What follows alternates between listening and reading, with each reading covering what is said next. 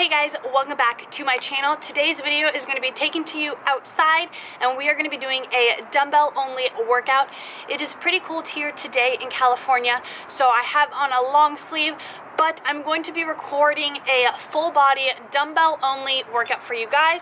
I have one set of 10-pound dumbbells at home, and anytime I do an at-home workout, I try to incorporate them into the workout just to add a little bit more resistance and make the exercises and the workout as a whole a little bit more difficult. So I hope you guys enjoy this video. I know a lot of my workouts have been at-home styled, no equipment, no anything type of training, so I hope this helps you guys out. If you guys are at a gym and you want to do this, that's great, and then that way you have the opportunity to add, maybe 10 pounds worth of a dumbbell to one thing, and then something you can go super heavy, and so you want to add 40 pounds for your dumbbells instead of 10. But for those people that just have one set at home like me, or even no weights and you want to use some water bottles or a gallon of water bottle in each hand, whatever it may be, this workout is going to help you. It is a full body blasting fat workout. I hope you guys enjoyed this video. I hope to be bringing you guys a lot more workouts and taking you with me to the gym more and doing things like that over the next couple months, and hopefully transitioning these videos instead of just a sit down workout video to more of a vlog style lifestyle video, and taking you guys around with what I eat, what I do in a day, as well as incorporating my full workouts for you guys. But with that being said, I hope you enjoyed the video, and let's get into this workout. Starting off this first exercise, this is something I always do in the gym and love to throw it into any full dumbbell body workouts. This is going to be a squat to press. This not only works your glutes, your hamstrings, your quads, your shoulders, but it also works your core and then a little bit of your biceps and triceps as well. I usually will go ahead and do about 3 sets of 12 to 15 of these. Lately, since my workouts have been more of this style, I will be aiming for 15 and have done 15 in this set.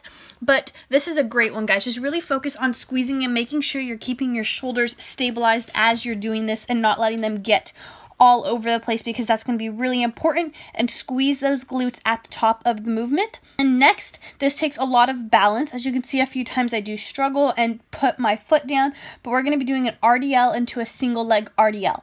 So what you can do, you could do this entire thing with one dumbbell, or you can do it with 2 as I'm doing here, but you really want to make sure you're pushing that butt back and then really driving up through your heels on the both leg RDL. And then on the single one, take a second and really make sure you're squeezing your core and focusing. If you're not focused on the second movement, you are going to lose balance, so that's really what you want to focus on doing. I would go ahead and do 3 sets of anywhere from 10 to 12 reps. No more than that. That's a lot on your hamstrings. If you really want to go to good hamstring workout, you can always go ahead and do 15, but I recommend 12. I really do like this exercise a lot for the glutes and the hamstrings, but really, like I said, just focus on keeping that core nice and tight as you're doing the movement. Jumping into our next exercise is going to be a glute bridge.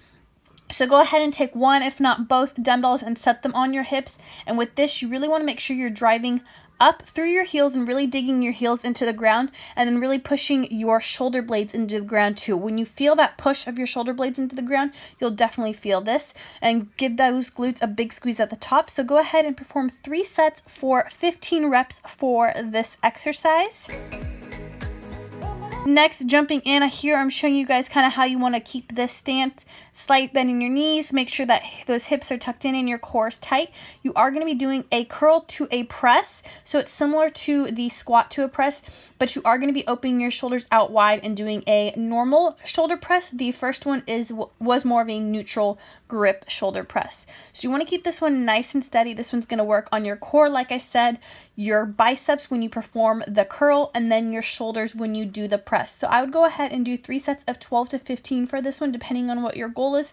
If you really want a good upper body workout, then do the 15. If you just kind of want to stick to a light arm workout, then go ahead and do 12. But I really like this exercise. It's really good. And I really like doing the curls to press. It's one of my favorite things when doing full body movements. Next, we're going to be jumping into something a little bit different. You're going to be doing to a squat to a press again, but we're doing a jump squat. This one, I love this. After the last two curls to presses doing them, my shoulders were already on fire, so this was great. And then the jump squat just really got my heart rate up, and then obviously really burned out my quads and my glutes as well. So you're going to perform a jump squat for the first start of the movement. Drop down, curl the dumbbells up as you're still in that lowered squat position, and then as you come up from the squat, that's when you want to push the dumbbells up. So it's basically like a movement, but try to break it down a little bit.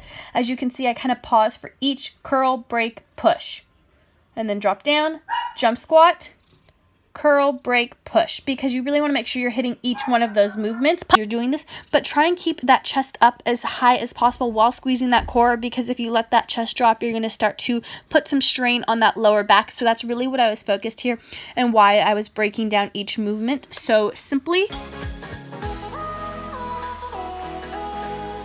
sets of 12 to 15 reps of those. And then next we're going to be doing a lateral fly. So this one was a little awkward, but lateral lunges for me are awkward anyway. So go ahead and do anywhere from 10 to 12 reps on each side. You're going to lateral lunge to one side. Make sure you keep that chest up as high as possible and open those dumbbells wide and then close them in. This is going to target those shoulders again, a little bit of your biceps, and then a little bit of your chest as well.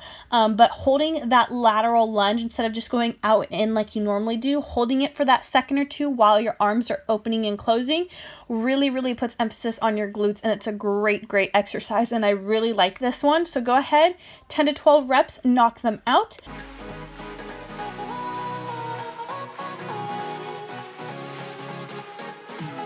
Next, something that I used to hate, but I absolutely love, renegade row to a mountain climber. So a renegade row is where you have a dumbbell in each hand and you row up, and then you're going to do one mountain climber on each side. That's going to be one rep, and your goal is going to be 12 to 15 reps. So for this one, as you can see, every time I do the mountain climber, I switch my legs back out to a wider stance, because when I'm doing the row, I like my feet to be past hip width apart. Not crazy wide, but wider than just a narrow hip width. Your goal is to not move and sway your body as much as possible, keeping that core nice and tight and tucked down. But after I do each mountain climber, I reposition my feet so that they are wider, because I find it easier, but it also makes the movement a little bit more difficult when I do it for the renegade row. And then next we are going to be moving on to our final exercise, and that is going to be tuck-ins. I absolutely love tuck-ins, and then adding the extra weight just makes it that much more difficult. So your goal would be to no hands. If you really need to put your hands down, just set the dumbbell off to the side and put your hands behind you. But I went ahead and banged out 3 sets of 15 reps here. That's too easy. Go anywhere 20 to 25 reps. If not, you can always lower the rep count as well.